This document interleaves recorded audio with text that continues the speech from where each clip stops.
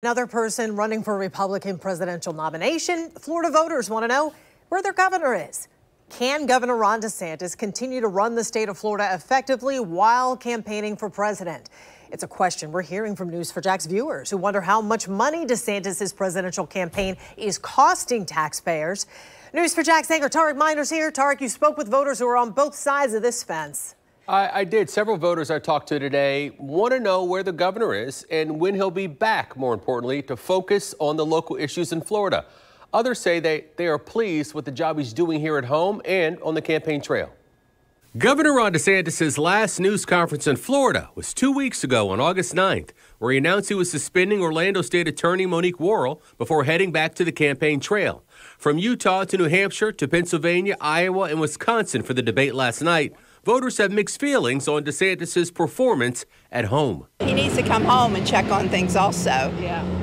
Yeah, his first priority should be the state of Florida right now. I've only been here for 2 years, and I moved here because of Ron DeSantis. I think he'd make a great president. He seems like a good governor. Maybe president is a little bit too much to handle, because right now is a lot dealing with just Florida. So why would we add 49 other states? Voters we spoke with say they'd like to see the governor focus more on housing affordability, property insurance, and crime. In the meantime, millions of dollars of taxpayer money is funding DeSantis' campaign-related travel and security. According to state records, Florida taxpayers have spent more than $14 million on travel and protective security over the past 2 years as DeSantis has prepared for a campaign run. In 2021 and 22, travel and security for DeSantis' wife and 3 children totaled $5.5 million.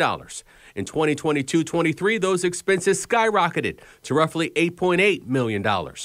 Regarding the price of travel, the governor's press secretary writes the following. By law, FDLE must provide protective services to the governor and for his family. His record as the most effective conservative governor in American history has also earned him an elevated threat profile, and FDLE has increased the number of protective agents to ensure the governor and his family remain safe. After leaving the debate in Wisconsin last night, Governor DeSantis is returning to Iowa to kick off a bus tour.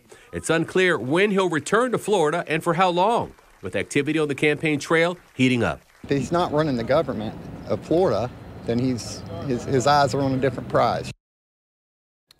Over 4 years in office, the total cost of travel and security detail for the governor totaled 4 years now, more than $22 million.